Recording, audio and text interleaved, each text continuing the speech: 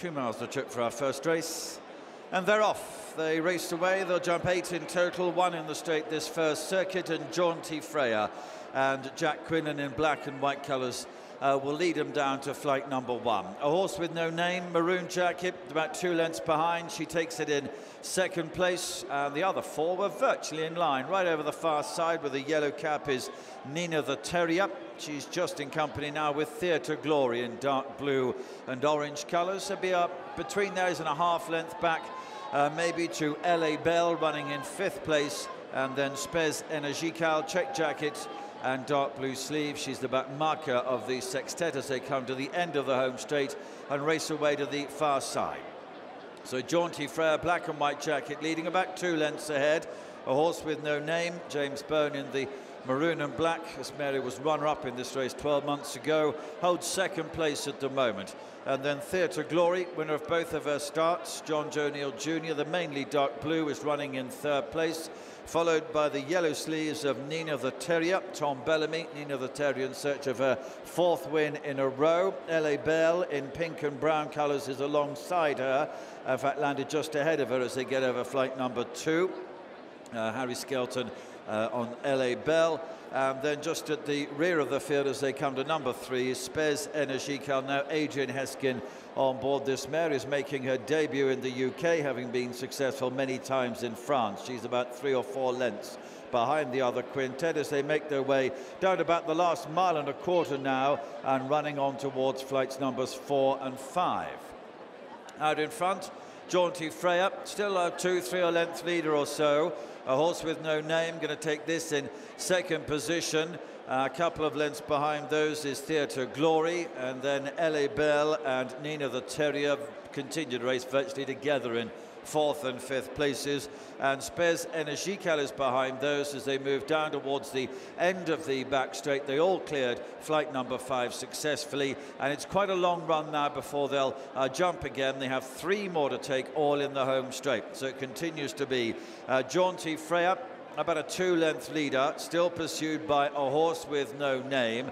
A strong going Theatre Glory continues to be about 1.5 lengths or maybe 2 lengths behind her and runs in 3rd place. Then 1 off the running rail is Elle Est Belle in the pink and brown, in company with Nina The Terrier, yellow sleeves and yellow cap. They both move stylishly along together in 4th and 5th places. And Spez Energical, who at one stage would have been 4 or 5 lengths behind the other 5, is now sitting right on their tails, but still continues to be the back marker.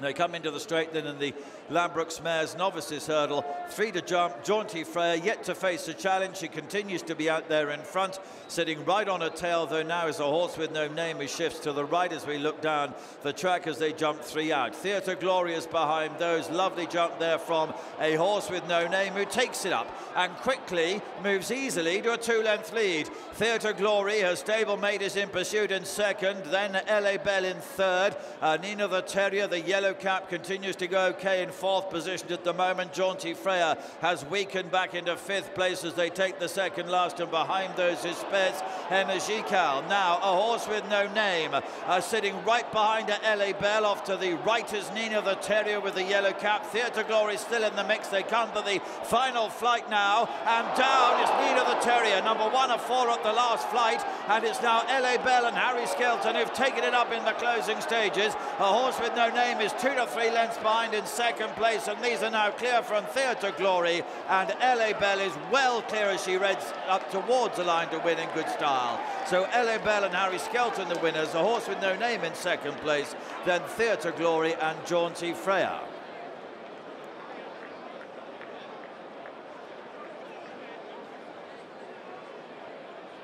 Dan Skelton is the winning trainer of Elle Est Belle. Congratulations, Dan. You must be pleased with the way she's progressing. Definitely. She took me by surprise the first day. She really needed the run quite badly, and I didn't think that would be the case. I thought she may just improve a bit for it, but she stone cold blew up at the back of the last, to be honest with you, the last day.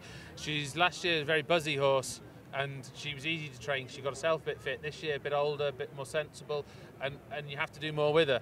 I just completely undercooked her for the first day, and now she's felt the benefit of that. Bit slower ground.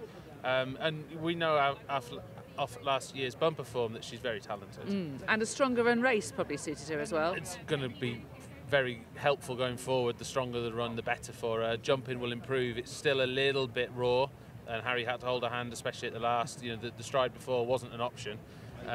So yeah, you've got to help her a little bit with that. But class does get her through at the moment. When you step up to the big leagues post-Christmas, she's going to have to improve jumping. Absolutely. So what big league targets have you got in mind? I don't know exactly, but she'll definitely hand a slower ground. I'll have to just give it a real bit of thought. I'm not just going to go and run her at Kempton on Boxing Day, for instance' sake. That wouldn't be the right thing to do. We're in a lucky position now. We're in a listed race. We can pick and choose. She wouldn't be one for Taunton, too tight for that other listed mares race. So we just have to be a bit sensible with the targets. The Mares Novices race at the Cheltenham Festival, does that appeal in the long term? It does, yeah, and that would be a target. I'd want it to be on the, really on the slow side. But mind you, there's only 2 hurdles in the last 7 furlongs, so that would bring her more into it, for that reason. But I'd like to see some slow ground for her, really. Yeah, and the stiffer track as well will suit her well. Yes. Rest of the day then.